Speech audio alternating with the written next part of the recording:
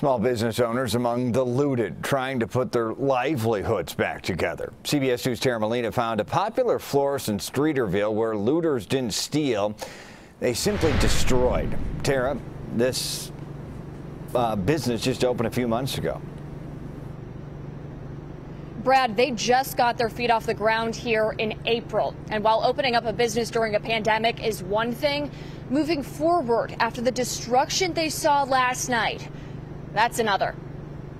Blue and white floral arrangements made it to Mayor Lori Lightfoot and Governor J.B. Pritzker's Blue Cross Blue Shield press conference. So it was just being in like two different worlds. Hours earlier, they were walking through broken glass and wreckage to get those bouquets together. It was difficult to see the shop like this. Shattered refrigerators, broken computers, their new small business in Streeterville totally ransacked. All of us are trying to get back to normal, and it's just so difficult. They did deal with some theft here. Just garbage and trash everywhere. But for the most part, City Sense Flowers was destroyed for the sake of destruction, almost eerily so.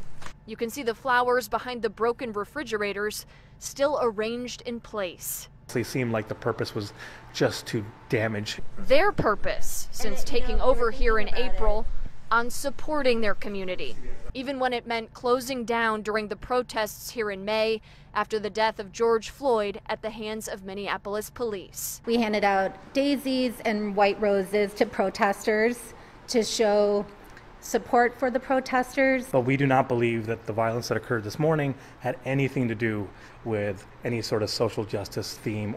Now, as they process and finish picking up the pieces, things that can be replaced, we don't want people to move away from the city.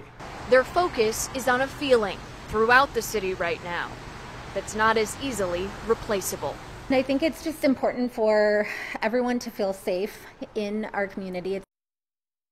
They're hoping to open back up here in Streeterville very soon. And tonight, what this business wants, like so many others, big and small here in Chicago, one thing: protection from the city. Reporting live in Streeterville, I'm Tara Molina, CBS 2 News.